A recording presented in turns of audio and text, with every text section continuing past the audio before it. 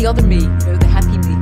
So I am so shy, and at the same time I kind of expose myself literally to thousands of people. This is my body, but I still don't really understand why I do that, and I need to go through therapy. Being a Bond girl, I was like, oh my god, what is it a Bond girl doing? Is it like wearing a bikini and being beautiful and that's it? I was like, no, I'm not gonna go, and I won't get it anyway. And then they sent me the script, and I completely changed my mind, and I thought it was it was a love story.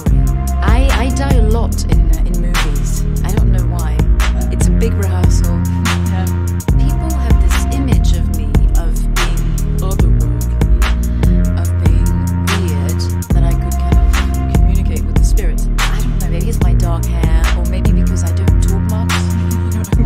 So they kind of like put me in the like whoa, weirdo box. I don't know. I'm human, I'm not like this. I've always admired